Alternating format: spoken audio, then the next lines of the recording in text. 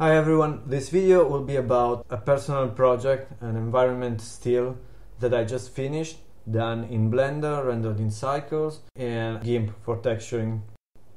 This video is, to be precise, a post-mortem analysis, study and log of the interesting parts and things that came out during making this still. It's not strictly speaking a tutorial in the sense of going step by step. I'll just mention the most interesting bits, and basically every one of these topics could use its own tutorial, which I hope to be making in the future.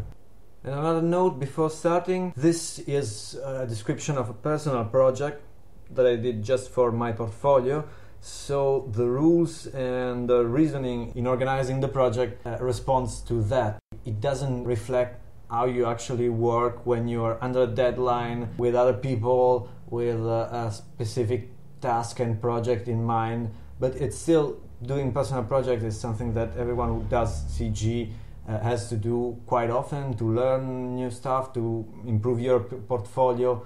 So I think there's rules in that too, and since I've been doing personal projects, the big ones, once a year for like 6 years now, I'm starting to find some patterns and some best practices for organizing your personal project.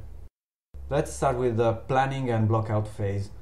3 ways to plan a project I can think of, at least the art side, are the blockout and or the concept art and just the idea, just thinking about it.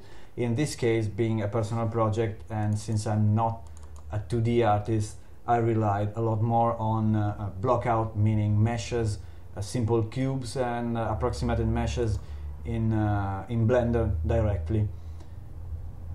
But of course there's also the idea, just generally thinking about what you want, the style and the layout and the composition. From this image, the first I saved from the first 20 minutes of work in Blender, to these ones where I start to detail and I'm not moving around anymore key pieces of the environment.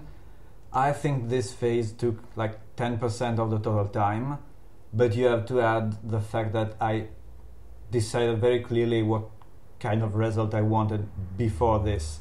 And in fact, in other projects like normal paid projects, having a supervisor that makes a blockout for you or not can easily get up to 50% of the time you're going to spend on that project, between doing the blockout or just thinking about it to get the elements, the style and the components defined. Because of course, the later it gets in the project, the harder and the more expensive it is to change stuff. So let's start from the idea, and it was a matter of style, just being a personal project, deciding that I had enough sci-fi stuff in my portfolio already and I wanted to do something historical. And it has a component of just real-world inspiration from my hometown, both in the Baroque style, even if I just took some photos for texturing. This is a photo taken with my camera, and well, this of course is Google Street View. And for the actual architectural style, yes, I looked at these photos. I even used some as textures, but I also looked at games and other CG works, in particular the style of Dishonored and Bioshock, because it worked both as something to have in portfolio that is similar to stuff that is being done and being sold currently, and just, as I said, to vary from sci-fi. The other element is I was looking at these photos of my hometown not only for the architectural style but also for the layout, and I got the idea that it might have been interesting to do a typical street shot, which means a road and 2 sets of facades going off in the distance, but with some variation. So like this closing element at the end of the road. It was interesting both in the layout and the design of the building itself. And just around the corner I found another element that was interesting. That was this garden with a raised wall, so that I could do a typical street shot, but with facades on one side and something a bit more original on the other side. Another interesting element about planning and the composition of this shot is that I had some precedents from previous personal projects that I did, and in particular about the composition. The one I did in 2011, I didn't plan too well, and so I ended up with two errors that I wanted to avoid in this one. One is that I didn't plan clearly, so at some point I decided I would actually want to see something of the street outside, so let's reposition the camera and add basically this left part that wasn't planned originally, and that doesn't lead to anything good. And the other thing that happened, maybe probably because of not thinking in advance and making changes during the project, is that if you look at this perspective is quite fixed, static, sort of rigid, and not particularly appealing. So when I started this personal project, I looked back at the previous ones, and this from 2010 had a really more dynamic composition than this one, which is more static, frontal. And so I had some precedents from previous personal projects and some ideas from real world, and just thinking about it on how to avoid those pitfalls. And then in practical terms, talking about theory for composition, I didn't do much more than moving boxes around until they looked right, but except for using composition guides in Blender, that is just in your camera turning on. In this case I use center and the thirds, of course, and the golden, even if I probably would prefer to use thirds and fifths, just to have a way to snap, or better align key elements to some proportional line, and also check that if I have any relevant element in this quadrant, then another relevant element should be in an opposite quadrant and balance. Just use these guidelines to help you balance the composition.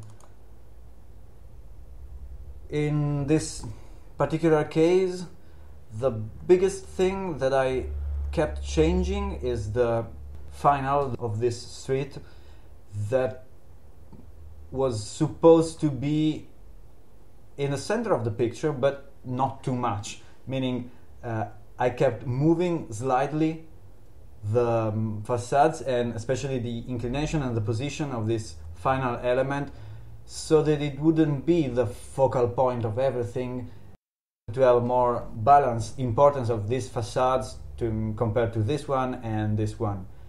And some tweaks are really subtle, most of them are really subtle, but like the front arch, it's a curved element, so in itself is a pain to deal with while modeling, but when you are still at this point, you can quite quickly change things. Like this is a perfect arc, it's an ellipse, but it's a continuous arc, while at some point I added a bit of a straight section just because it was too oppressive and it would cut too much of the rest of the environment, and it would look a bit better if I could see these corners here, so I added a bit of space in between.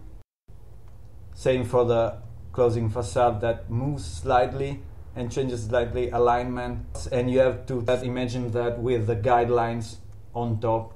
So I would try to align and decide that, like this, at this point the lamppost was in the dead center of the picture, and I noticed that aligning this edge of the facade, even just a bit to the right of the center, would make it look a lot less important.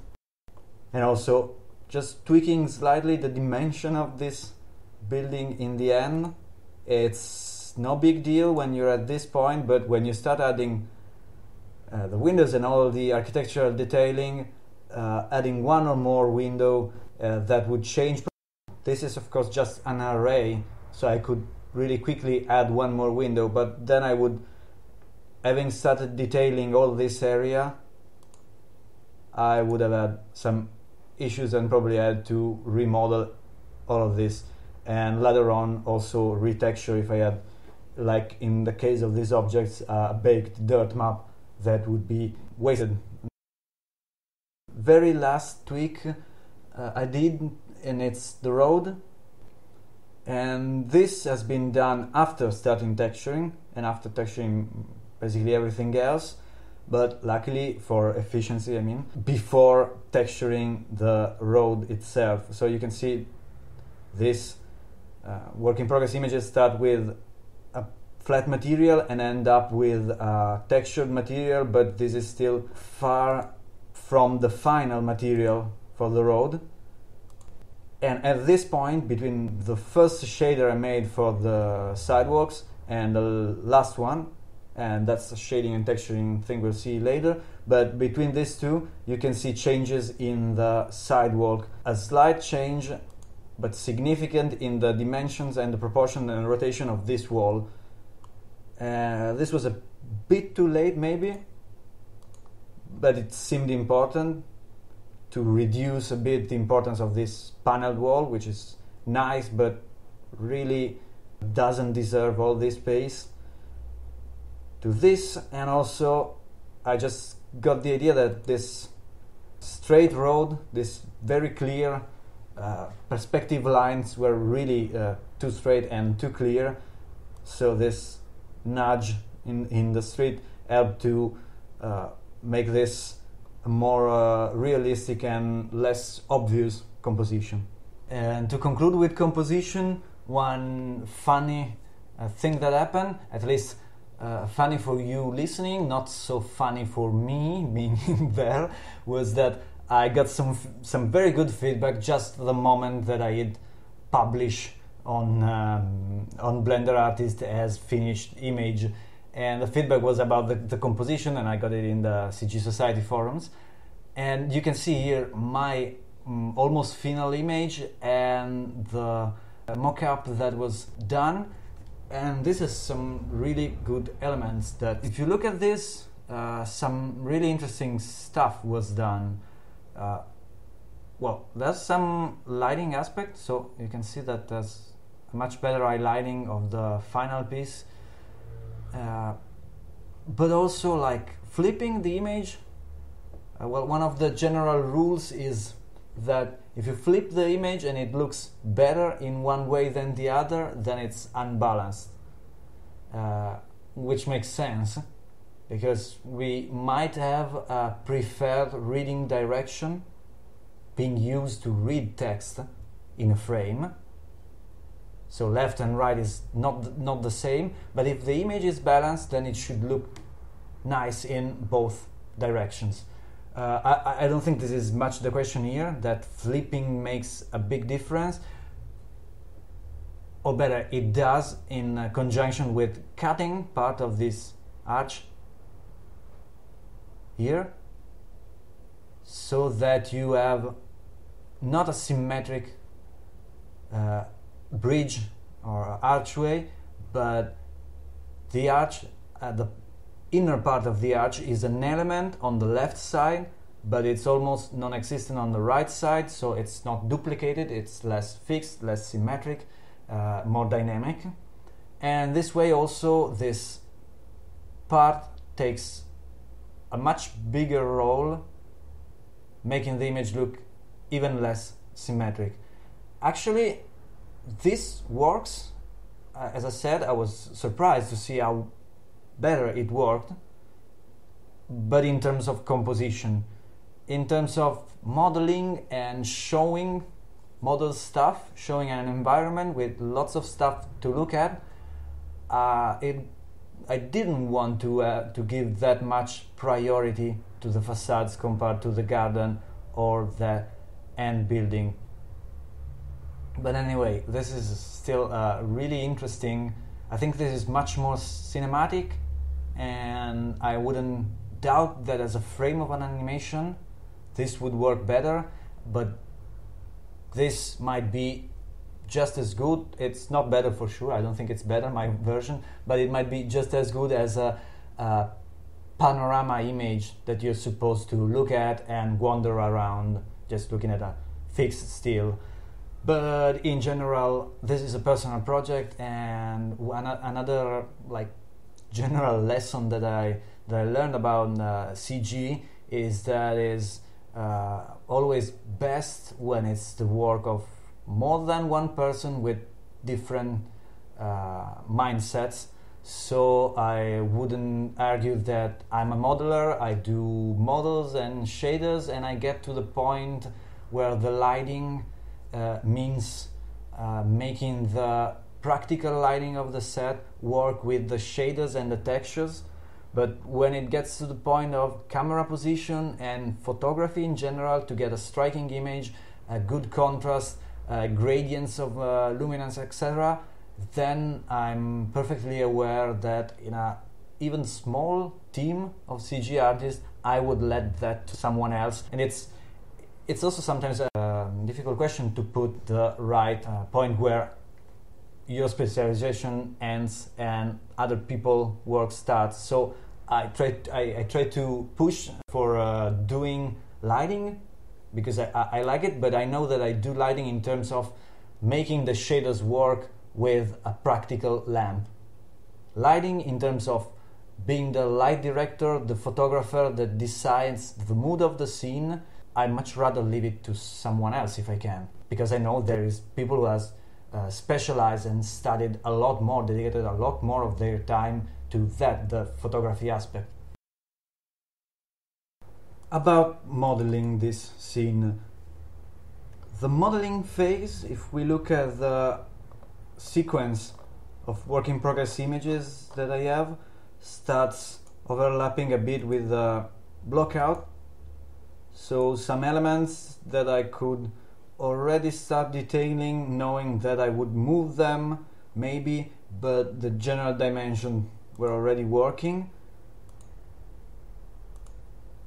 And the modeling phase actually ends quite far along during the tweaking and after being done with most of the textures, like this part here, this dolphins and the gate for the garden. I actually tweaked and changed the base quite a few times when I was already finalizing the compositing. This because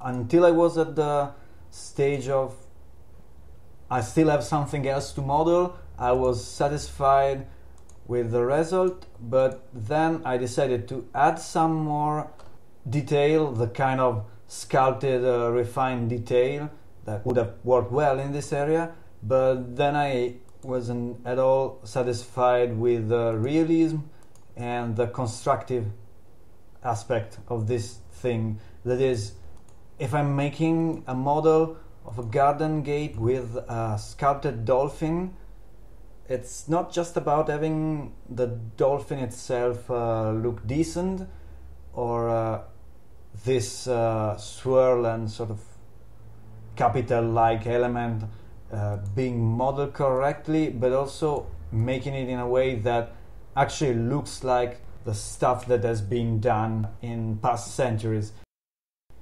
And another note about the modeling, this is the final wireframe render over the ambient occlusion rendered image, showing you the topology of my meshes, which isn't anything special, and actually in some areas it's quite bad, and but I think that's okay. I mean, the care and attention to good topology is something that is really important whenever you have to deform, animate, add subdivision surface. So for character artists, it's like a given that the better the topology, the more professional, the better is your work. Talking about environment art, I think the standards for topology can be quite a bit more relaxed, unless there's any of those reasons like adding subdivision surface or animating.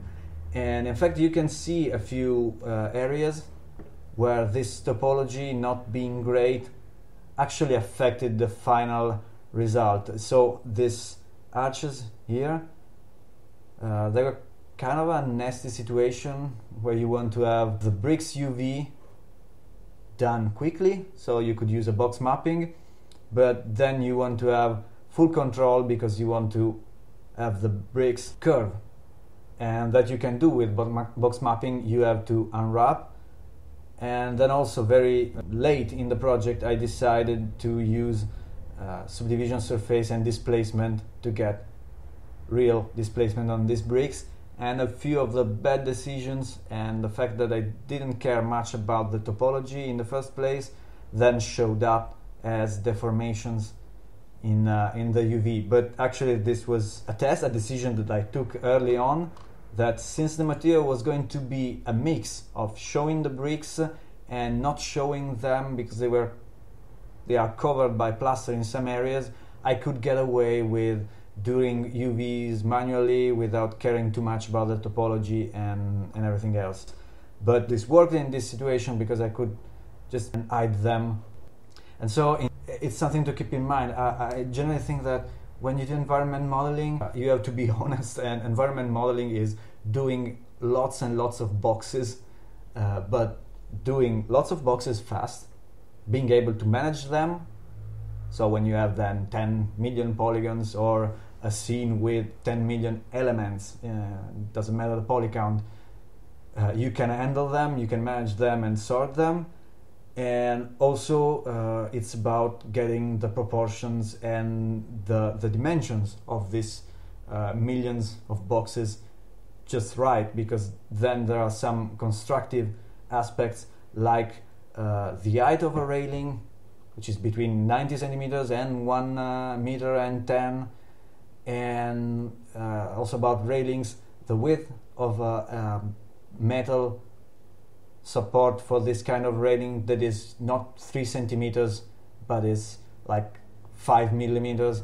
And so rather than thinking about anything really clever or any really clever technique to model environments, it's about doing basic stuff but organizing it very well, being very fast at doing it, and so yeah, just doing millions of boxes very fast and very precisely in terms of the dimension of each box.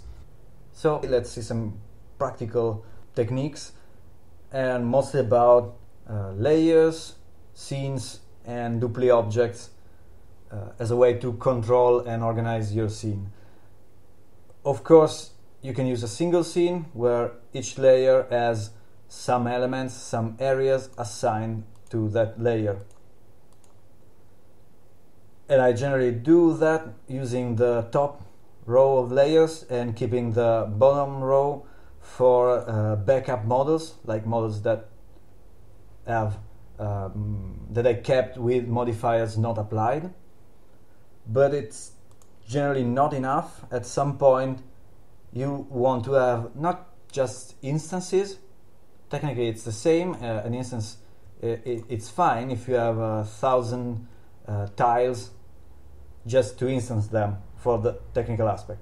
But for managing, for the human aspects, you might want to have like in this case, tiles are just instances. They are in one of these layers and they are instanced. But the pebbles on the ground, for example, they are scattered with a particle system, and I find it more efficient to have that original pebble or kit of pebbles not in the same scene where you already have the road and the particle system and everything else, but to create a separate scene. And in this case I did it for the rocks, for the vegetation, that is the trees, but also the foliage, and for these props, that is basically the lampposts, which are a simple element, meaning that they don't depend much on what you have around them. They're just a stick with a lamp on top,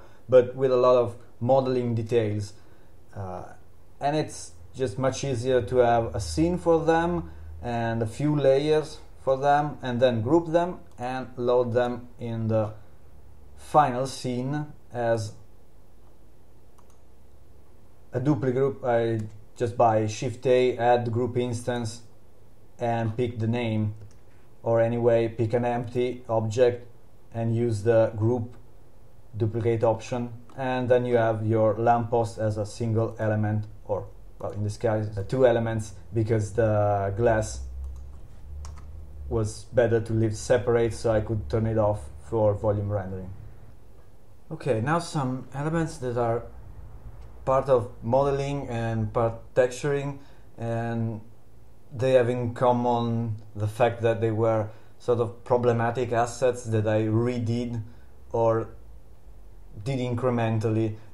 Sometimes it's a similar thing, but not exactly the same. Like the road was done, I have this image here with the various steps, and I saved it because it kind of showed that there are several variations, iteration, or different revisions of the sidewalk texturing, and actually the same happens with the road itself, where it looks like I'm trying different designs, but I wasn't planning a dirt-only street, but something paved. But first I laid the material for the ground, then I added one layer of pavement with these stones, and tried center lane reinforced part that is modeled. It's some boxes like this are individual boxes and not just mapping,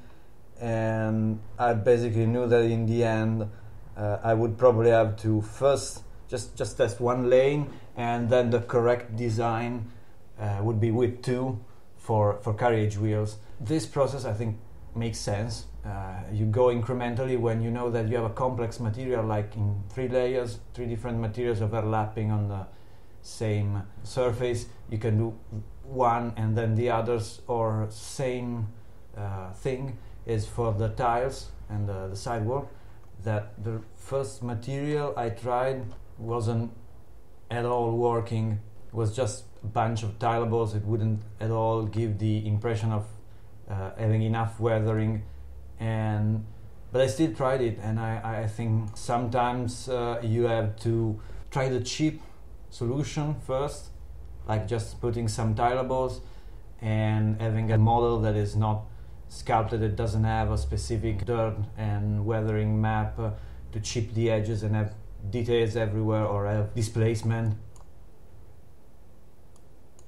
and then judge the result with a render and see what more it needs, until sometimes you get to the point of then having actual meshes for each tile with a bump map on and displacement on this sidewalk, but in other cases you do the same process and you stop where it works. In this case there's no specific work done for these textures, for these elements. It's all kits of textures that I already had prepared, like the tiles, and the same tiles I used to add bump and a bit of displacement to this sidewalk, and a different set of tiles does this, and this ledge is actually from generic concrete texture for concrete edges, ledges or pillars that I made for tube and I recycled for this sidewalk.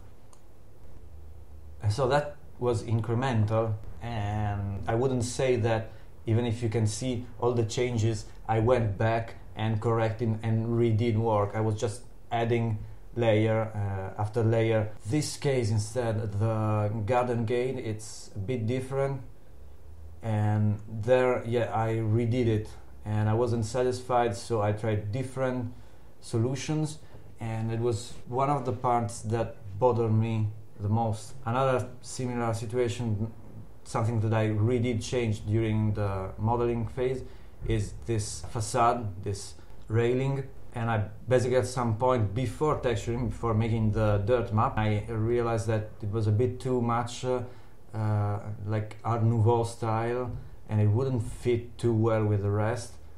With everything else, I was going more to some sort of Baroque style. And I actually been working that day, watching a like 3 hours documentary about Baroque architecture. A documentary that, by the way, you can find on YouTube and on sites like Documentary Heaven, Documentary Storm. There's quite a bunch of architecture and history documentaries that can be good to watch while you work to get ideas. And in this case, I just copied a railing that was in a famous historical building in Rome, I don't remember which, followed the reference and just changed it. Here, the garden gate was a bit more complicated, and you can actually see that the first version that I had was blockout version. But I was never satisfied with this version, probably because I didn't follow very closely any photo reference. So as a drawing, as single elements, like having a dolphin hand or this kind of swirl and capital-like element, all these elements make sense by themselves, but I think you can actually tell in all of these variants that this is not something that a real architect centuries ago would have built. There is something wrong in the constructive logic of this piece, and that's something that doesn't happen if you decide I need a gate for the garden, I'll take a picture and copy it completely.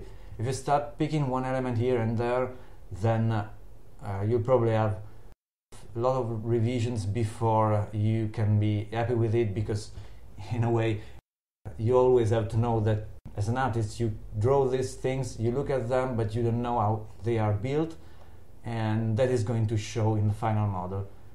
So lots of various tweaks. At some point the very last tweak was removing this column and making the support simpler, and before that was the base. I made the base bigger and heavier because I thought it made more constructive sense.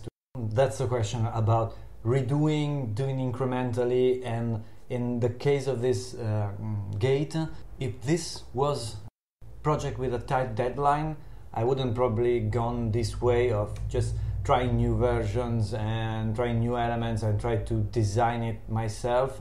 After seeing the first like 1 or 2 iterations and that it wasn't working, that was always not convincing, I would have probably gone for maybe a different concept, a different layout, but something where I could find a good reference and just stick to it and get it done much faster. On the other hand, if you can't find a good reference, and in this case it wasn't easy because I couldn't find this kind of element with the wall and the garden and in this kind of context. I couldn't find an exact reference that was this ornate, but that was a good spot in the picture to put a lot of decoration. If you have the time and you can afford all the redos, that's a way to do something new, maybe push your skill and everything. But if you're under a tight deadline, in this case I would have just changed the design, stuck to a single photographic reference. And this concludes part 1 of this video tutorial post-mortem. You can watch part 2 on my YouTube channel.